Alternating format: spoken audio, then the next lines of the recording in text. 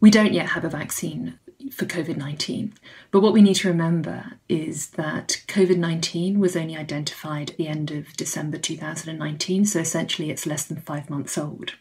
And normally it takes more than 10 years to develop a vaccine.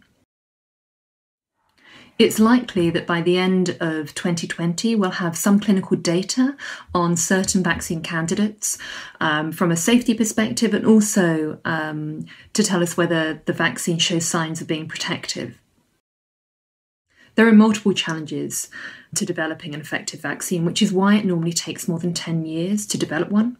Firstly, the speed at which we want a vaccine to be developed and available to everyone. And secondly, the scale, the number of doses that we want available. We want doses available for everyone in the world, ideally, and this is in the billions.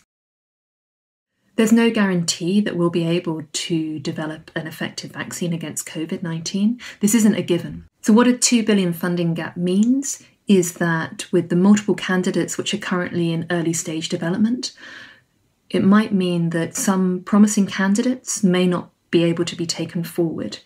In essence, we have fewer shots on goal and less opportunities, less chances to develop an effective vaccine. It could also take much longer. But I am optimistic. I do think that we are able to develop an effective and safe vaccine, and that it will be available in the doses which we need. And when it is available, we need to ensure that it's accessible to everyone around the world. Because as long as one country still has COVID, we're all at risk.